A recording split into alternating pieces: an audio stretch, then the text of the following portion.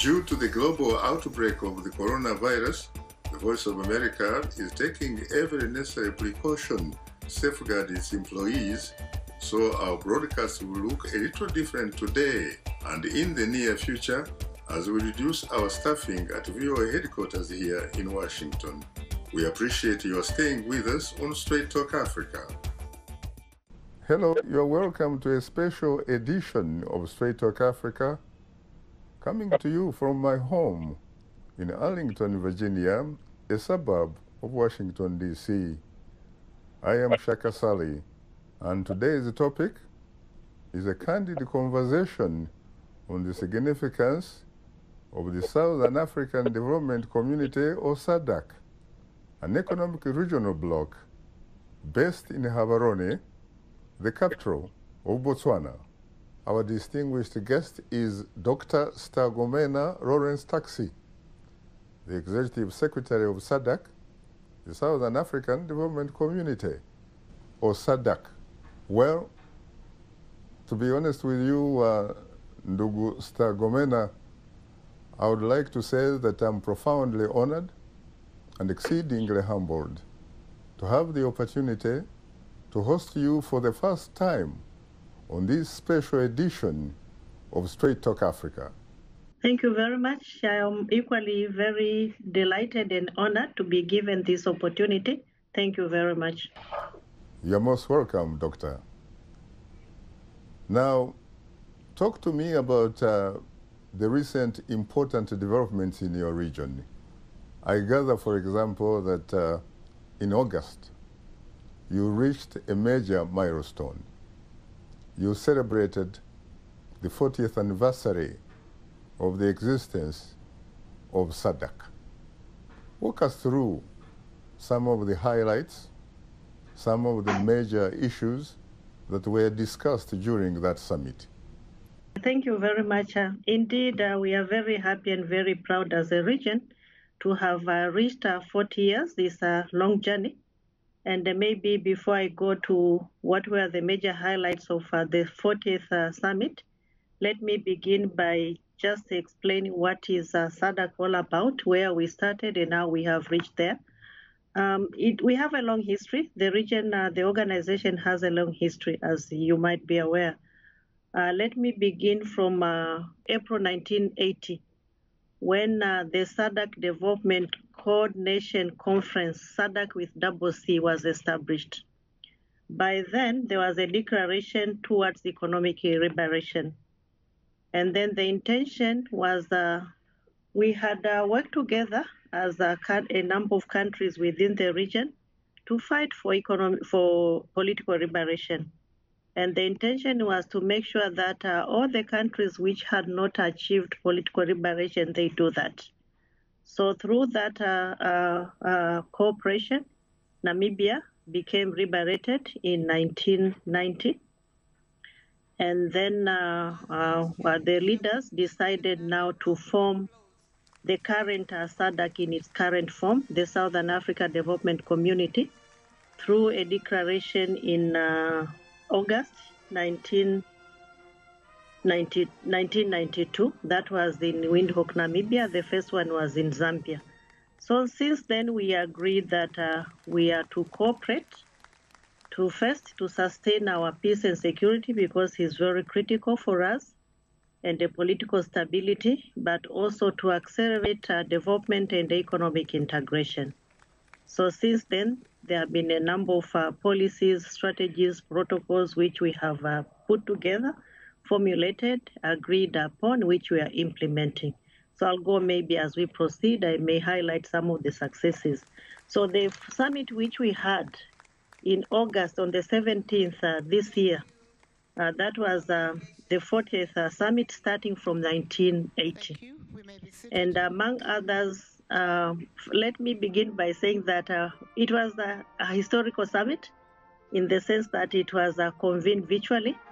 That was the first time in history of SADC.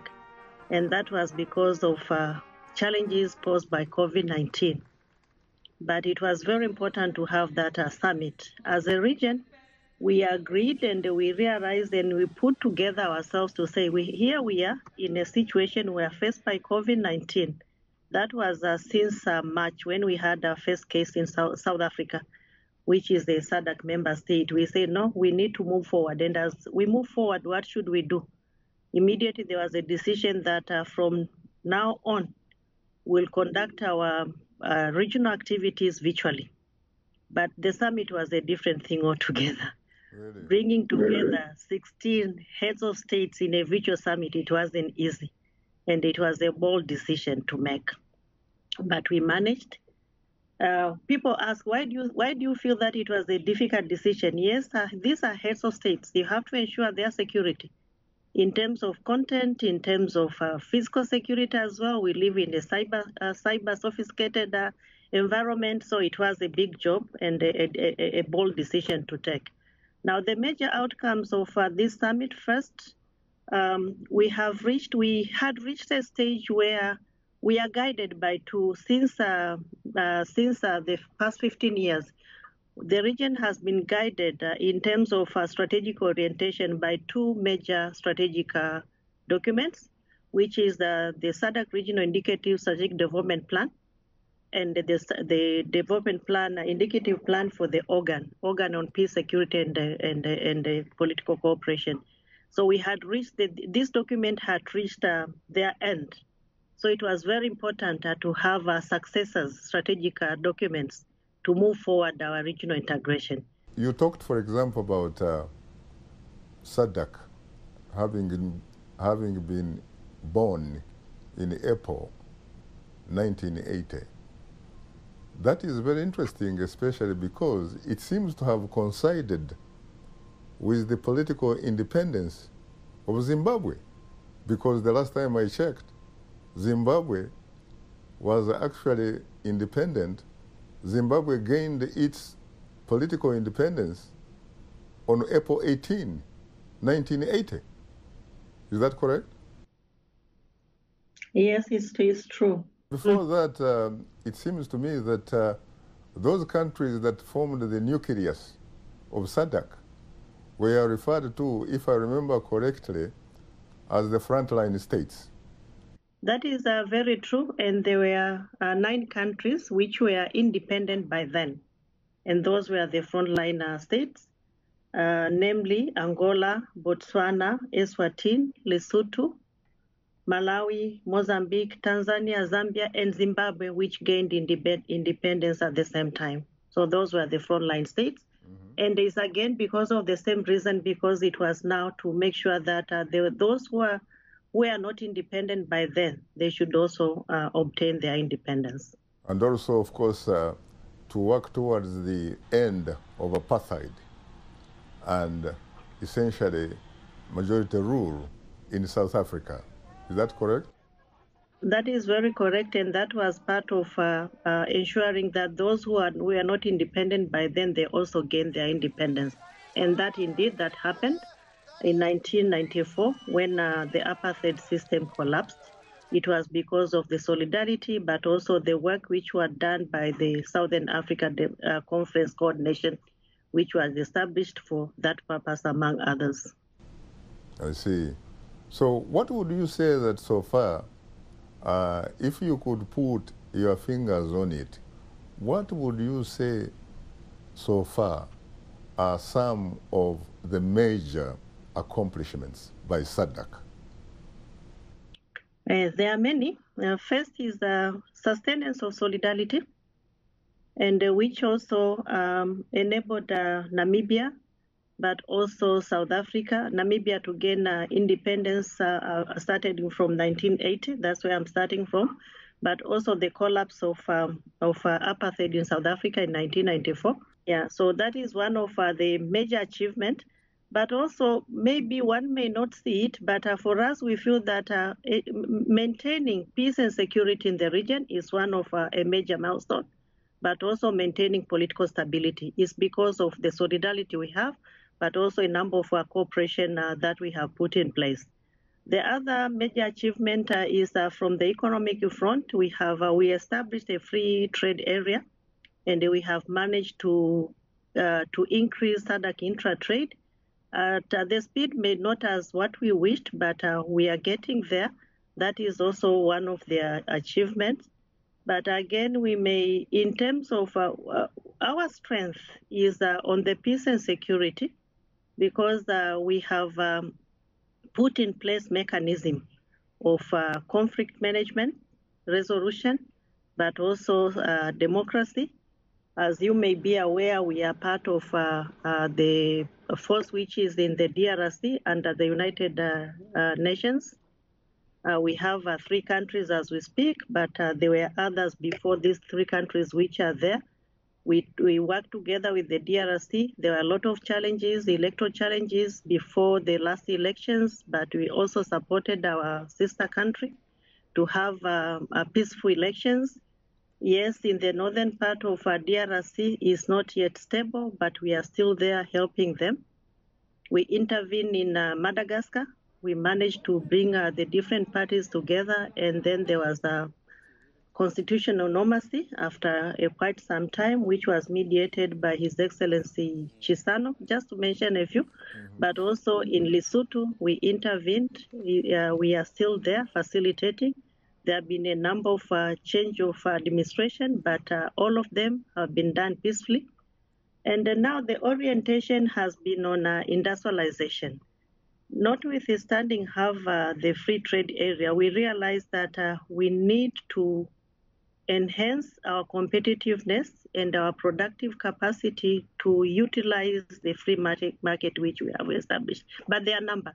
Those are just a few achievements or milestones which we can say, indeed, we have been successful over the years. What about politically? Because it seems to me that when you walk across the African continent and you basically look at the democratization process, it seems to me that on balance, SADC probably has the upper hand.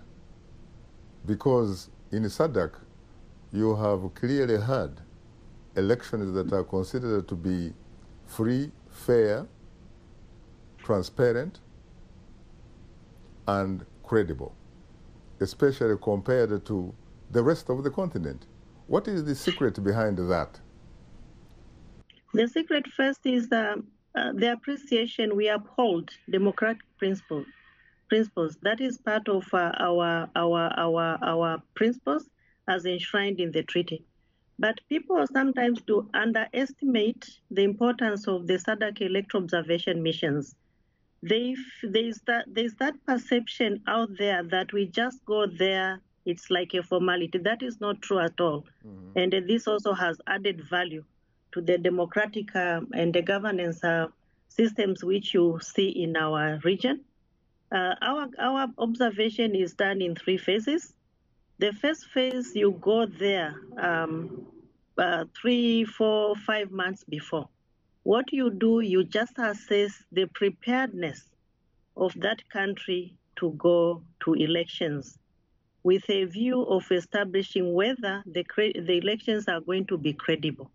What we assess the security situation, the legislature, the law governing elections, and also the political environment. And based on that, would there be any issues, we immediately communicate to our member states that these are the issues which we feel that you should look into before elections. During elections, we will assess the processes, but thereafter again, we will assess post and provide a report. Now, when we go, before we start the next round of elections, we always start by assessing, did you improve the areas which were recommended for improvement? And the member states, they know that we are very serious with that. They take the report seriously and they rectify what has to be rectified before the next round of elections. So that has helped a lot. When you talk about democracy, how do you respond to some skeptics who say, in terms of democracy, there is an elephant in the room, and that elephant in the room is Zimbabwe. How do you react to that? If we say that there is an elephant in the room, then we should say there's an elephant in the region, there's an elephant in the continent, and there's an elephant globally. Because democracy is interpreted differently. It depends on how do you want to interpret democracy.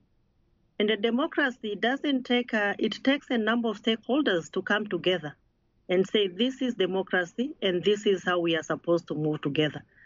Zimbabwe, I have heard a lot about Zimbabwe, but the unfortunate part, people tend, now we have social media, people tend to listen to one party without listening to both parties, analyzing and say, okay, indeed, there's a challenge here in terms of democracy. Zimbabwe has held elections throughout, democratic elections, and even the last change of administration was done democratically. It wasn't that the former president was forced out. That was agreed. He stepped down. So I don't understand when we say that there's no democracy in Zimbabwe. Maybe if I may be enlightened, what do we mean that there's an elephant in the room, which is Zimbabwe? For us, democratic principles have been upheld by all member states, not only Zimbabwe. I happen to be one of those journalists that had the honor and the opportunity to cover the last election in Zimbabwe.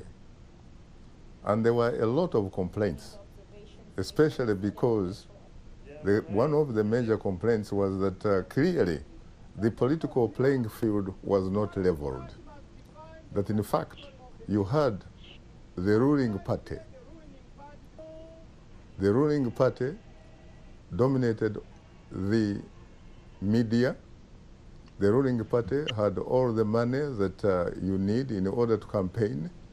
The ruling party was virtually, at least in the words of some of the critics, competing against people whose hands were tied behind their backs and their legs tied together. How do you react to that? As I indicated that we do our assessment. When we did our assessment, we interacted with a number of stakeholders. What you are saying, that was said by a certain segment, especially some of the political parties. But when you interacted with other stakeholders in the civil society, diplomatic missions, and other organizations, you had a different story altogether. But again, we had to investigate it to get a clear and a balanced picture. And the information that there was no equal access to media, that was not correct at all. That there was excess use of forces, the military was part of it, that was not correct at all. They used police because that police is the institution, the security institution, which is entrusted with law and order. But again, the last election, one of the opposition party did not accept the results. They went to court, and the court ruled. So you have three pillars of government. They work independently. So as SADC, we respect the rule of law. We respect the constitutions of member states holding elections, and there are also electoral law. And as far as we are concerned, everything was done in line with the constitutional and the legislation. In the report which I have just referred that we normally undertake a pre-assessment, those issues were part of that. And personally, I had a meeting with the current president, and I present that report. And he said, I can see you're very ahead of us. You are saying that we did not amend this, we did not implement your recommendations of the previous report. We amended this law, this section, and he was specific to points. Frankly speaking, I felt very embarrassed that here I am, I'm using a report which I have gathered information from stakeholders, and here are the facts coming from the highest level, and it means that we have to do our job very well before we communicate. So sometimes when you get these reports, If you don't get a feedback and you don't balance your report, you may end up being really misguided. So that is what I can say, that indeed for us, we feel that the Zimbabwe elections, all the elections have been done democratically in line with the guiding legislation. Let's talk about the challenges posed by the COVID-19. What are some of the challenges that so far have been caused by the COVID-19 in your region? And how have you been able to address some of those problems? The challenges are multiple, as you know. At the beginning, we thought that challenges maybe COVID-19 was about, it was health related only. But then we realized that that is not the case, and we moved swiftly. So first is the unavailability of drugs, but also equipment for COVID-19. But we have mobilized ourselves, and we are addressing that. But more importantly now is the socio-economic impact of it. We carried out a study, which was one of the issues which were deliberated upon by the just ended summit. And it has been very clear that there are multiple challenges in terms of food security, in terms of increased gender-based violence, in terms of a number of economic sectors also has been impacted. Just to mention a few, tourism, trade, and what have you, just mention a few. But what we have done as a region first was to quickly mobilize resources to address the health part of it, but also to put in place measures to address the socioeconomic impact, and more significantly, which was very clear and which was the first one to observe, was the impact on trade. Because of COVID-19, there were a number of lockdowns, and we could not move. Movement of goods and services was constrained, including essential goods for COVID-19.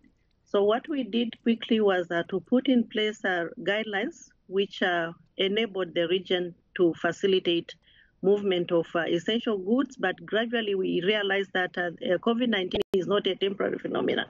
It is here to stay. So the guidelines were expanded to facilitate movement of goods and services overall. And that has helped to a certain extent to contain the negative impact on trade, but also to contain the negative impact on the balance sheet of our economies. Talking about the economy, I realize that, for example, South Africa has been very, very badly hit. Its economy, for example, has pretty much tanked. It has lost 51%. Doesn't that pose a potential problem of unemployment? And especially given that South Africa, in part, depends largely on tourism. And when you talk about the COVID-19, no tourist, sincerely, in their right mind, would want to visit South Africa, or the region for that matter.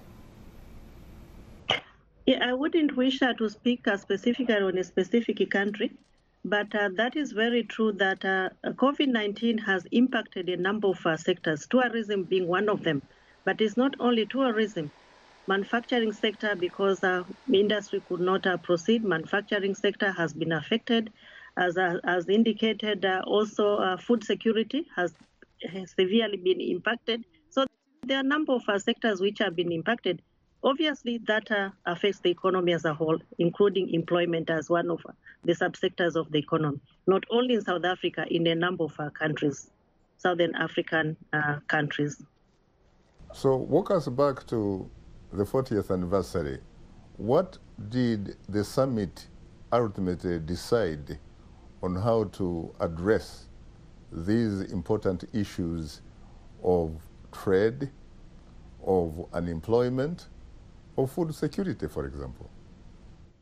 The food security, we have a program which was we agreed as part of the study which I have mentioned.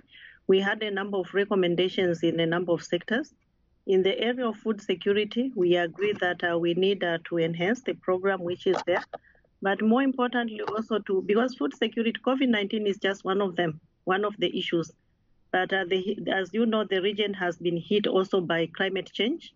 So there are a number of areas, a number of intervention in terms of adaptation, but also mitigating the impact of climate change as part of that program to enhance our food security.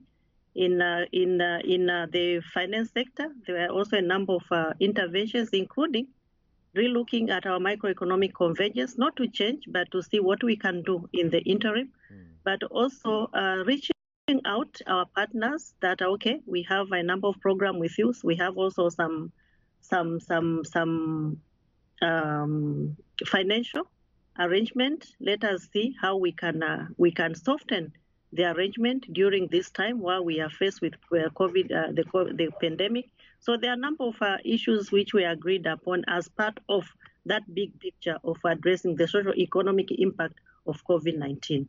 Dr. Stergomena Lawrence Taxi, let's talk about you. You have made history. The last time I checked, when I was doing my homework, I realized that you are the first female executive secretary of SADC since its inception. If true, how has it been to be in that position, executive secretary of SADC, as the first female chief executive? I was humbled to be appointed as the first female executive secretary, and I extend my gratitude to my leaders in the region, the heads of state of SADC. But that is also, we can take it as an achievement because I had indicated that through our journey, as part of our journey of regional integration, we have entered into about 33 protocols. One of them is a protocol on gender. So this is a part of the implementation of gender in our region, gender mainstreaming, gender equity. Among others, the gender recognized gender parity, and the minimum threshold is 30%. So we have, in a number of our countries have reached that stage. We have some countries which have reached 50-50. So I was very humbled and I'm very happy. But what I have faced, it's mixed feelings. On one hand, you feel happy that you have this opportunity to serve the region. But on the other hand, also it goes with its only challenges, which you need to be prepared to address them. How does it feel like, really, to be the first female chief executive? And what has been the response so far from the people in the region? Whether we like it or we don't like it, it is very true that when you are appointed as a female leader, you have to understand that the first thing which comes to, especially you men, you'll be looking at me as a female. And then later, the next part will be now you're looking me at the executive secretary. So that was the first thing to say, okay, I have a double assignment, if I may call it assignment. I have to do and to deliver on my responsibilities as the executive secretary. But also I have another challenges of showing that I'm not a female. I'm a human being, like any other human being. So I have to be considered as a human being. So by working very hard to ensure that indeed you deliver, and you deliver on your mandate, and you move forward. So that is the only challenge which I normally see. But what you should do is just to be confident, is just to work, and is also to not to waste time or to accept people who would wish to drill you simply because you are a female. Just be focused and proceed with your work. Time is not our best ally, so we'll go for a break, and when we come back, we shall continue with the conversation. So please, don't go away.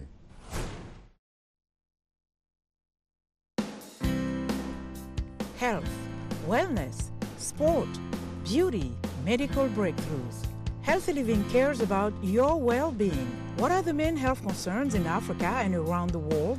Find out the latest on coronavirus. connect with our experts and ask them questions. How long does the virus stay? Join me, Linoch Mudu, in Washington every week on Healthy Living, right here on VOA. Today's topic is a candid conversation on the significance of the Southern African Development Community, or SADC, an economic regional bloc based in Gaborone, the capital of Botswana.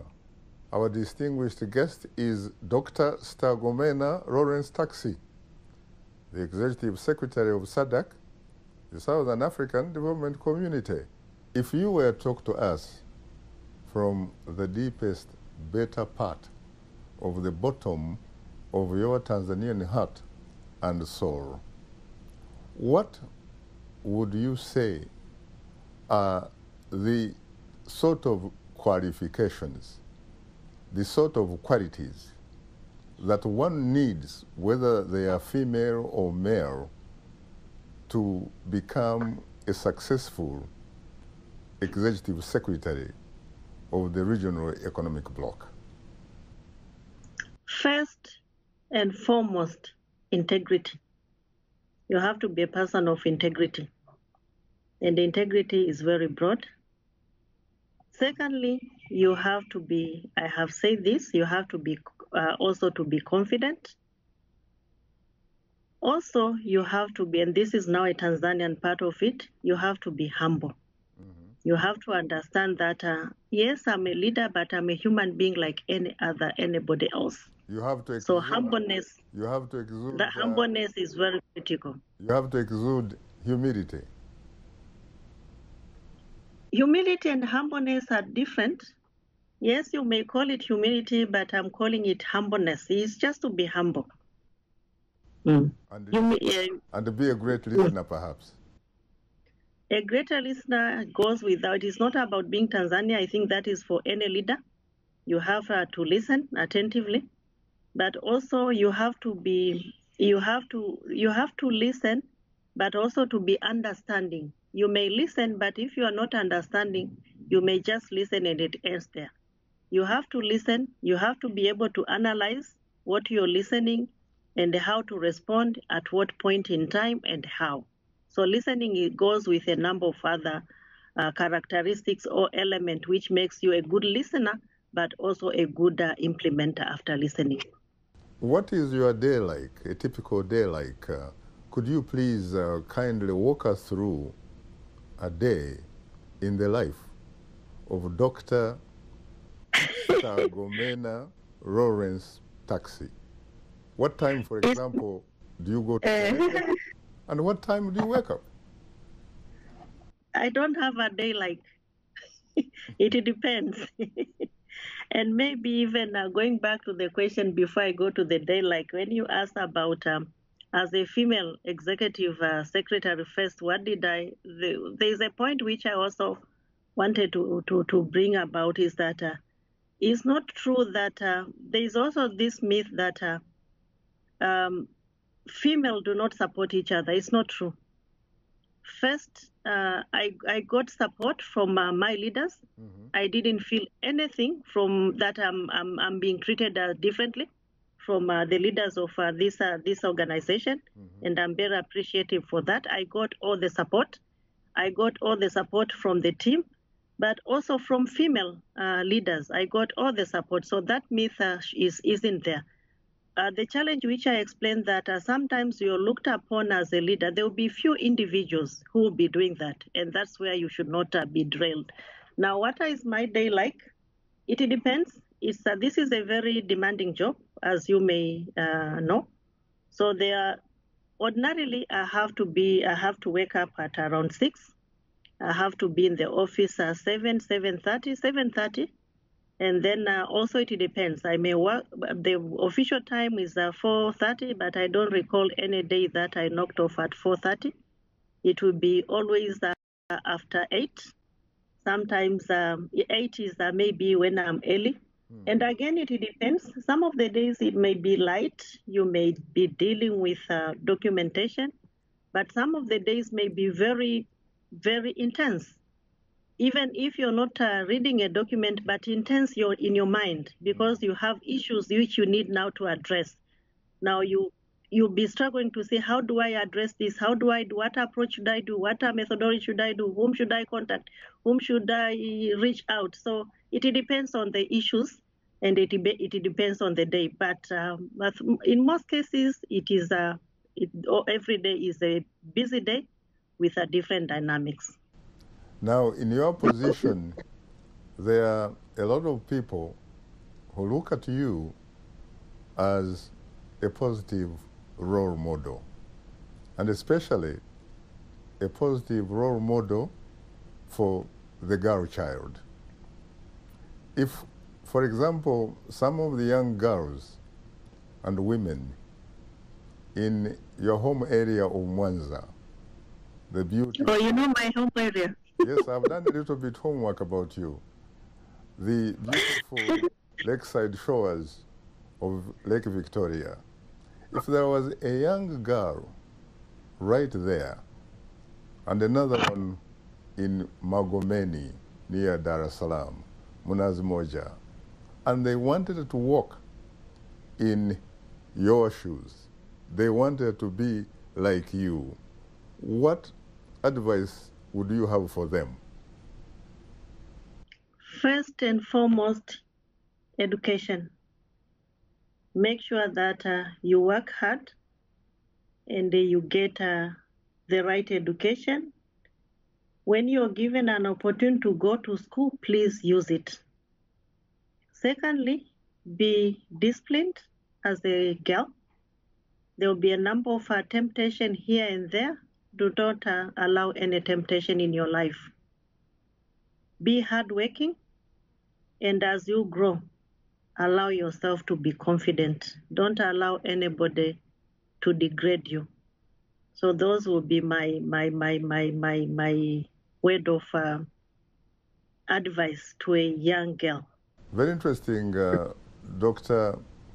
Stergomena Lawrence Taxi. You also happen to be, in fact, to belong to an elite of intellectuals. You are the recipient of an earned doctorate of philosophy from Japan. Wow, you know a lot about me. I know some things about you. Who inspired you to look that far? A lot of people, they can't wait to get the first university degree and use it as a passport for upward social economic mobility. But you, in fact, dared to get a doctorate of philosophy. What inspired you? My parents, especially my mother. My mother was a teacher, so maybe that's why I emphasize education. So for her, education was everything. My father was equally a teacher, but my mother was a teacher, and she was my teacher as well. So you can imagine being a child of a teacher. Well, I don't know. Those who have been children of teachers, they know what you go through, because always you are expected to be the best. Even where you can't be the best, you're expected to be the best. But also my mother was not only being a teacher, she was, I'll be seen as if maybe because she's my mother, I'm biased, but she was a very loving lady. She's late. She passed away 4 years ago. And also a Christian. So a combination of those modeled me in a person I am now. And since my childhood, I have wanted to be someone.